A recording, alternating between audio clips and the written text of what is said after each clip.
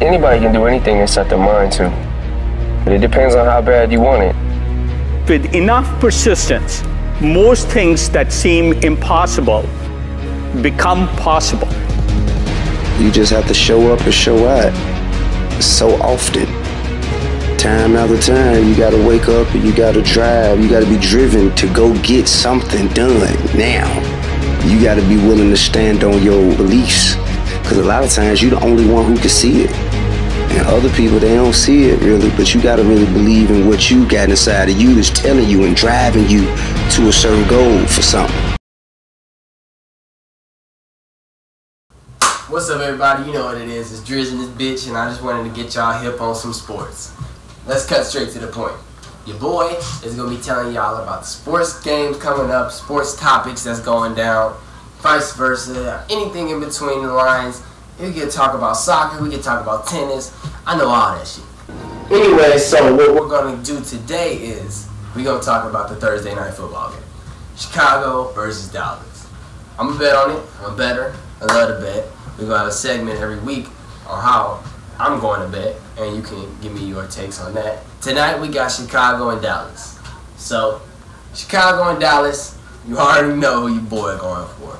So the Cowboys come in to Soldier Field. They're playing in Chicago. It's cold as hell. They're not in the Jerry Jones dome, the $1 billion dome. It's logical to say they're going to run the ball. They're going to give it to their man Zeke. They're going to try and ground and pound. And guess what? You're playing against the Bears. Zeke is 6th in yards this year and 5th in touches. But what has he done with it? Touchdowns? Nothing. He ain't really converting. Big plays? Nothing. He's not really converting. But Dak's back there, you know, with that completion percentage looking all sexy, but that record, 6-6, nah. So, y'all boys need to get y'all shit together. And I don't think this the week it happens. I'm just being honest. Cowboys fans, leave that hate mail below. Y'all ain't winning shit. +3. So that means if the Bears lose by a field goal, I push. I get my money back. So I know they ain't gonna lose by no more than that. And I will put money on that. But pretty much, I just wanted to get y'all hip on Drizzys takes, what I think is gonna happen, what I want to do in the future with y'all, a little bit of my gambling aspect. I'm gonna have more people on. I want y'all to reach out if you wanna be a part of the show. Let me know.